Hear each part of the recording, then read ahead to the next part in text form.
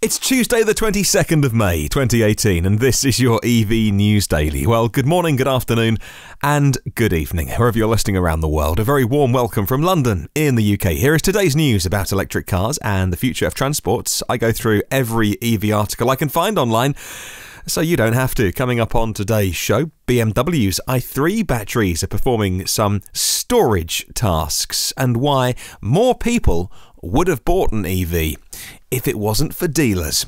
But first of all, a little note of the people that I tend to follow online. Have a lot of them, the kind of car magazines, the car reviewers, Robert Llewellyn, all talking about test driving the Jaguar I-Pace today. Looks like they've been driving it on streets and off-road as well. Some real rough terrain and also driving it on track. Everyone is clearly under embargo, not allowed to talk about it, but I've seen a couple of sort of pictures taken on smartphones type thing, and I've seen a couple of people saying, this is incredible. It's going to blow people away. The I-Pace is just stunning. Without saying too much, everyone's saying some very complimentary things about the Jaguar I-Pace from those reviews. Now, you may know that journalists have been inside the I-Pace at the Geneva Motor Show, but it was a highly controlled, staged thing where you had to drive from post to post and in between cones, and it was over within a couple of minutes. So this is the very first chance people have got to jump in a Jaguar I-Pace and really put it through its pardon the pun, paces.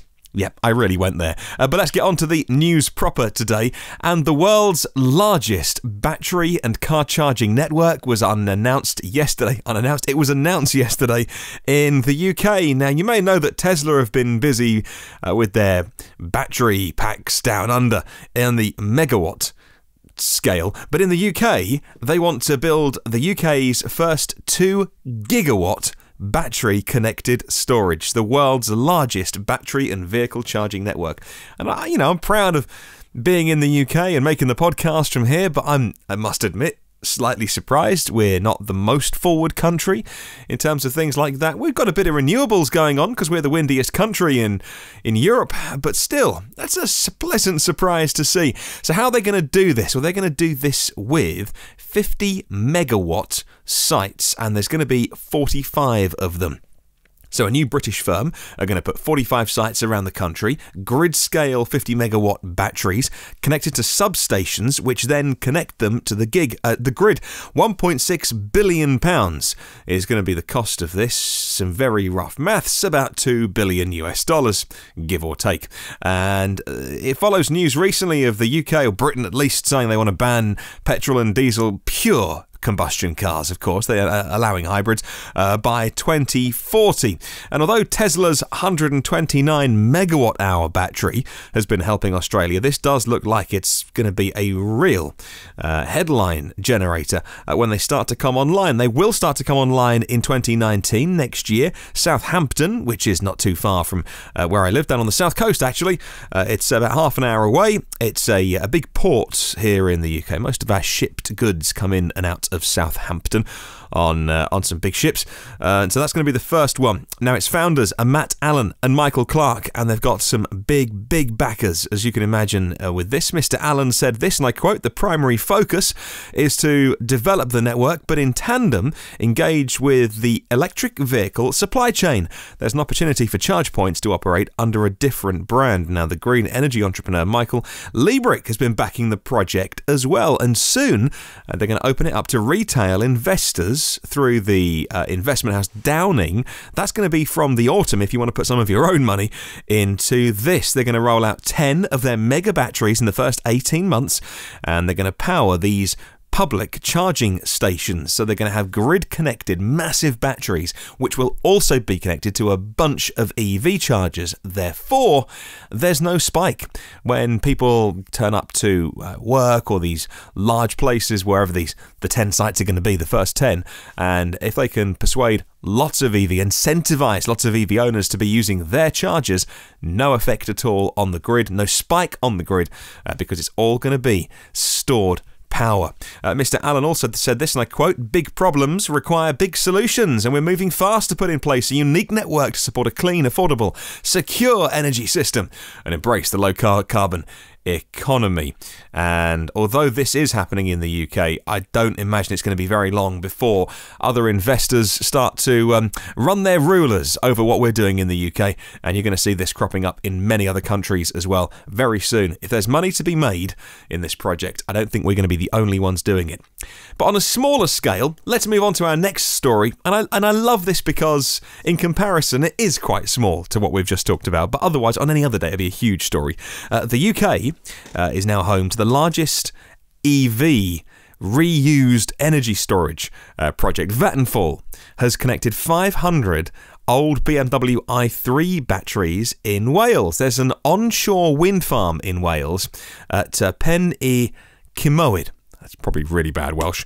And they've connected these 500 old i3 batteries to that for some storage, which smooths out the feed into the grid. And of course, renewable energy, the wind can blow for a couple of days, then it can drop off for a few hours, then it can, all those kind of things. And it just provides that regular feed into the grid. And it's a fantastic example of how some car makers, don't you think, some car makers that are already trying these things are going to be the ones that survive and thrive in the future, and the ones that aren't dipping their toe in the water, that aren't working out the economics of these things, that aren't going into partnerships with onshore wind farms like BMW and Vattenfall to go, okay, so how could we do this in 10, 15 years' time on a massive scale?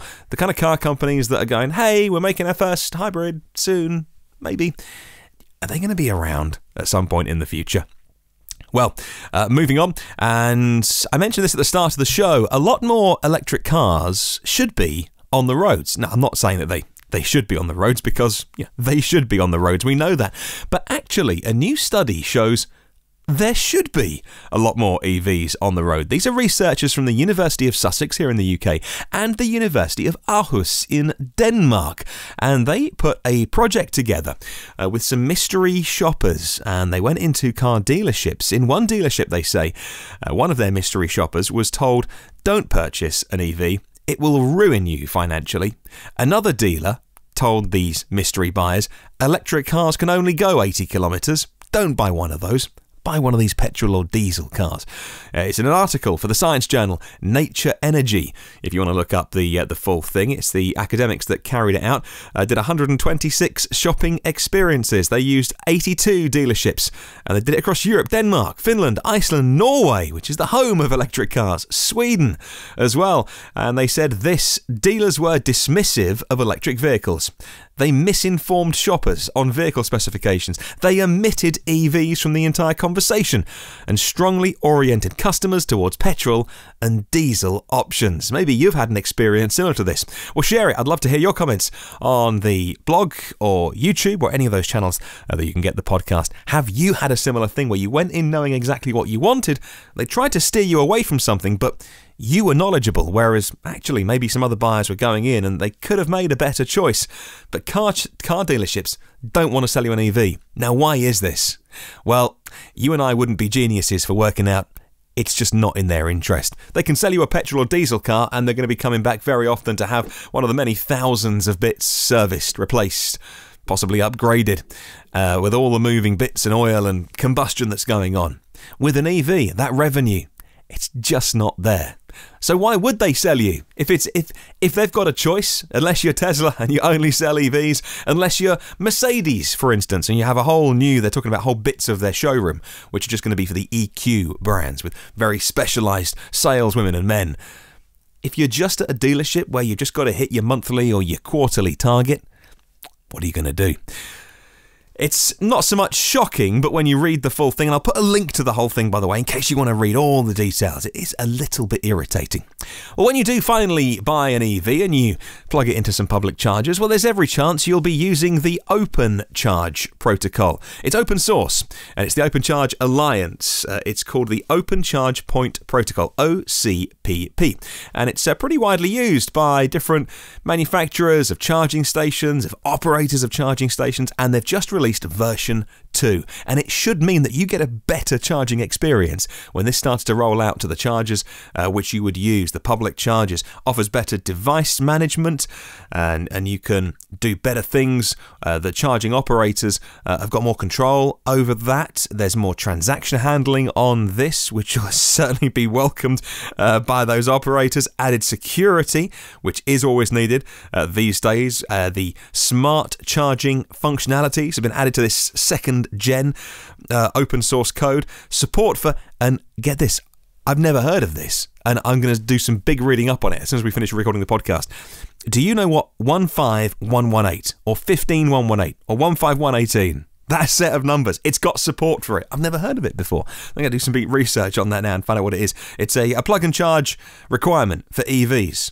I didn't know about it. Display and messaging support and more of those as well. And the great thing about this is it is an open standard, open source, royalty-free, patent-free, like Tesla released their patents. And I love that that is the kind of thing that you're finding in the EV community. Well, thank you so much for listening today. I do hope you enjoyed it, and I do hope that you would love to spread the word about electric cars like I love doing. So please share the podcast with somebody who might be interested. All the previous ones are on iTunes, on Google Play, Spotify, YouTube, TuneIn, Stitcher. Stitcher's finally working again. Yay! Also SoundCloud, iHeartRadio podcasts, and the blog at evnewsdaily.com. If you subscribe, you get them first and free and automatically. And on our socials, Facebook, LinkedIn and Twitter, search EV News Daily. Have a wonderful day, and I'll catch you tomorrow.